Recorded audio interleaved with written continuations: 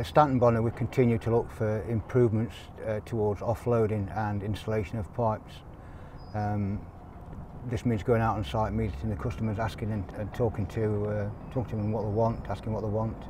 One of the major issues that came up was actually jointing of pipes, large to intermediate sizes, where they use quite hefty pieces of timber to put between the excavator bucket and the pipe to save the pipe getting damaged. This means that people's got to stand in the trench, hold these pieces of wood, manhandle these pieces of wood in and out the trench. Very often they're pushed in the middle of the wood, which means the wood could snap and cause some very nasty injuries. Also, there's a lot of manual handling issues with using big heavy pieces of timber.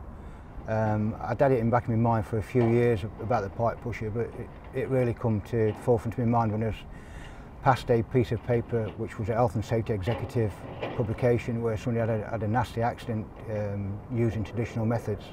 Came up with a solution for the pipe pusher because it was excavator attached, which means it can be remotely controlled.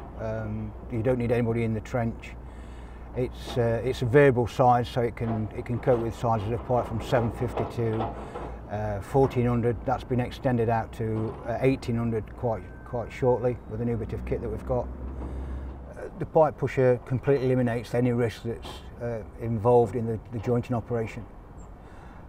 It has a few other benefits, which means that it doesn't damage the products it's jointing against, and it's quicker and easy for the guys, so it's a winner all round.